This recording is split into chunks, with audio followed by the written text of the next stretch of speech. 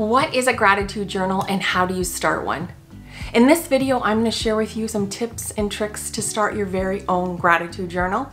And as I like to say, throw out those everyday gratefuls to amp up the gratitude and the happiness in your life.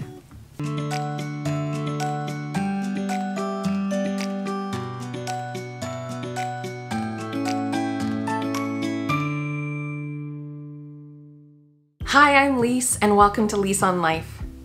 So you want to start a gratitude journal. Well, what is a gratitude journal? Basically, it's a book of your choosing with paper that you write out what you're grateful for, what you're feeling, as I like to say, an attitude of gratitude for. And it doesn't have to be anything expensive. It can be a simple book from a dollar store that costs, less than a couple dollars. I have some books that were gifted to me by friends that mean a lot to me, that I love writing in. It could be something that has a beautiful texture to it, a beautiful color to it. Maybe there's a slogan on the front that really resonates with you and puts good energy into your life. Just know that whatever you pick is the right pick, and it doesn't have to cost you a lot. The point is just to get started.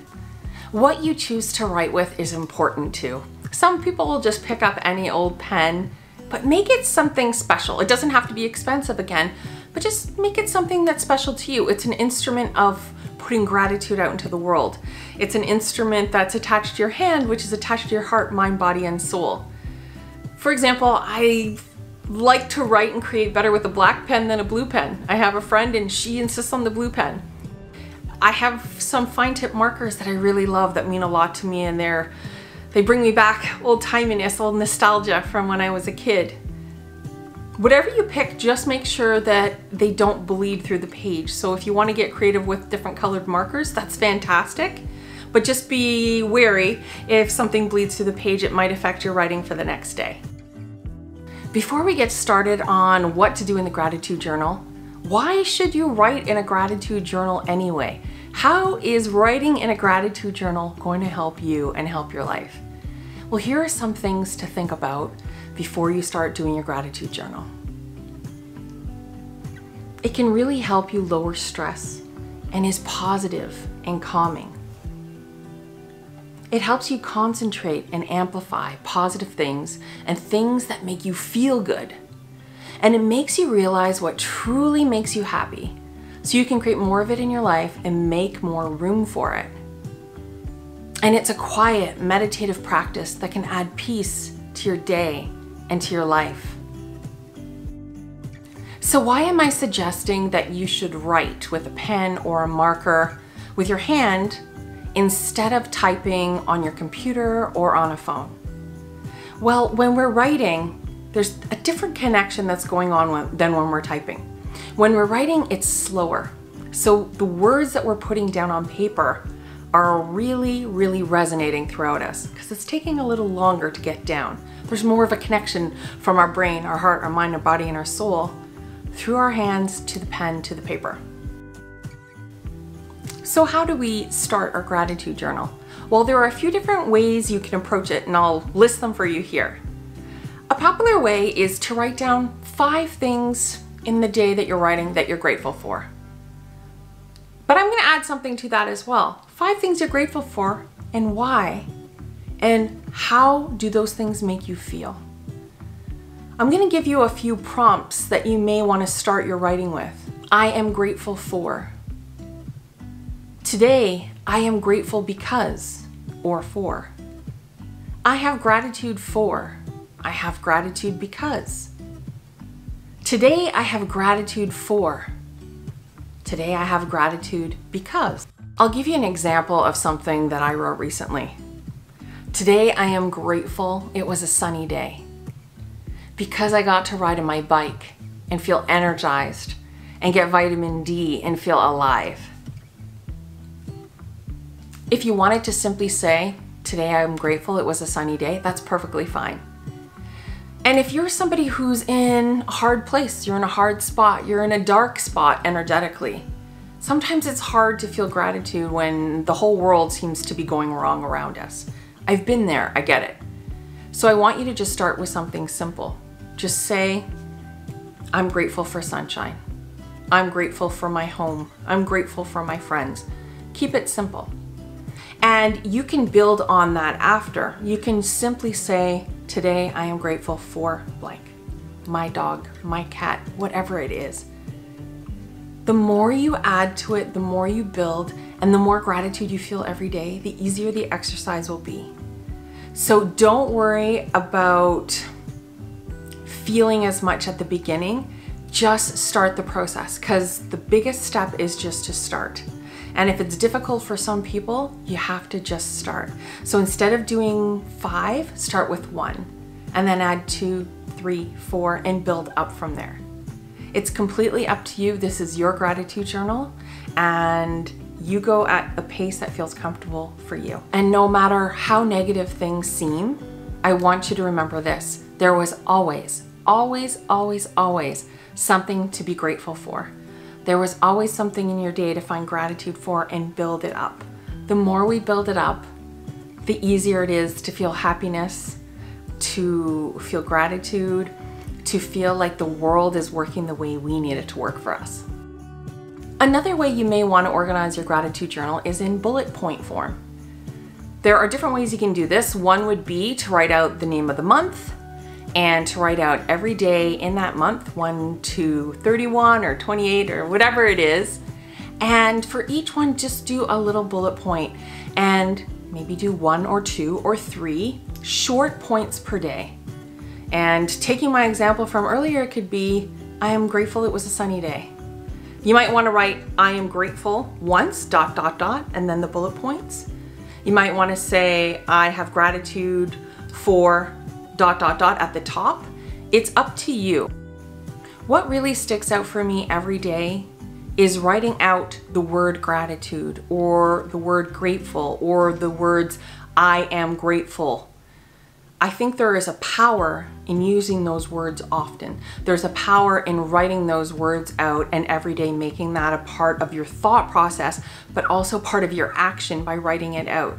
So if you are going to do bullet points, I would suggest that you don't have to for every bullet point write it out because it's supposed to be short, but perhaps if it's the first of the month, you could write, I am grateful because, and then do your 1 to 2 to 3 bullet points. The next one could say, today I have gratitude because.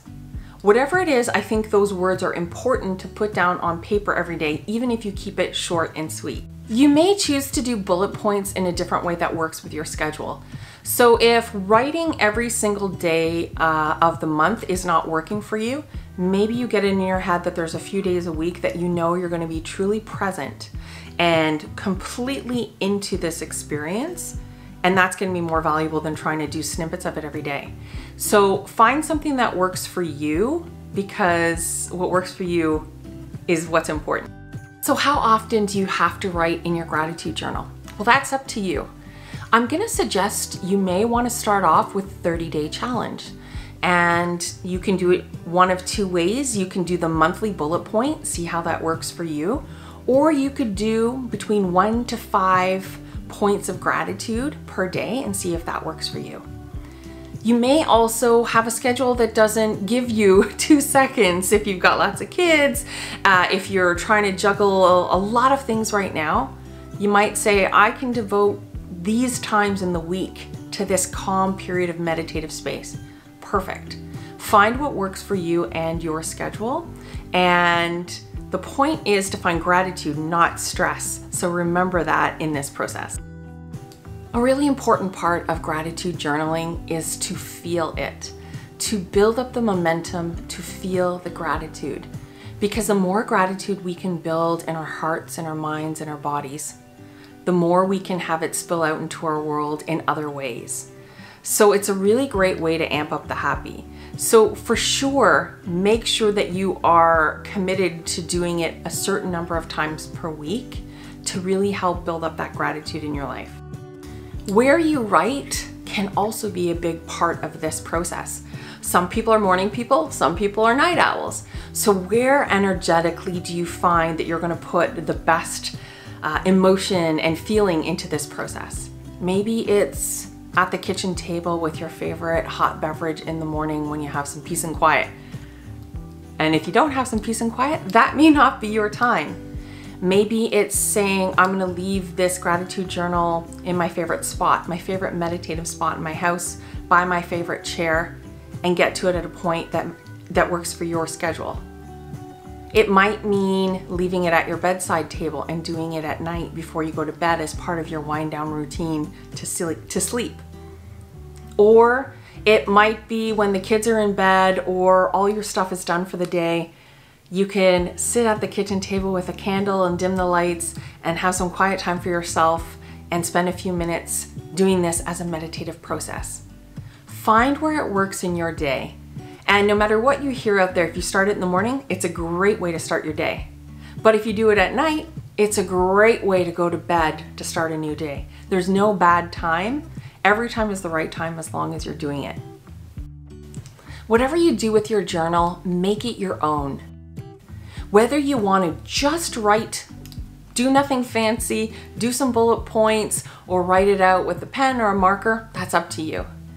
If you want to add some doodles and some art in there and make the titles elaborate, jazz up those exclamation marks, put some stars and hearts, that's completely up to you as well. Some ideas you might want to add, if you go to an amazing event and you have a ticket, you could tape that in there and put that good energy in there. Or a photograph with someone that was an amazing day. You can tack that in there too, but you don't have to. It's completely up to you. If there's something that really stuck out to you on a walk and you grabbed a beautiful leaf off the ground and you want to press it in the book, that's amazing. Or maybe a clover or a flower you want to press at the back. Use your imagination and make it as magical as you want in whatever way you want. I go through periods where sometimes I just want to write. I just like to write, and sometimes I get a little bit more creative. There's no wrong way to do this. The right way is the way that you're doing it. If you start a gratitude journal, I'd love to know about it. Share it in the comments below if you do, or if you've already started one, let us know as well. And also drop your attitude of gratitude today. What are you grateful for today? I'd love to see that in the comments, and I'd also love to have that so we can build more positive energy in this community and in the world in general. I will leave you with this. Today I am grateful for you. I so appreciate that you came to this channel today and watched this video and are part of this community, because it makes me happy and I appreciate it. So until next time, I'm wishing you light, love, and happiness.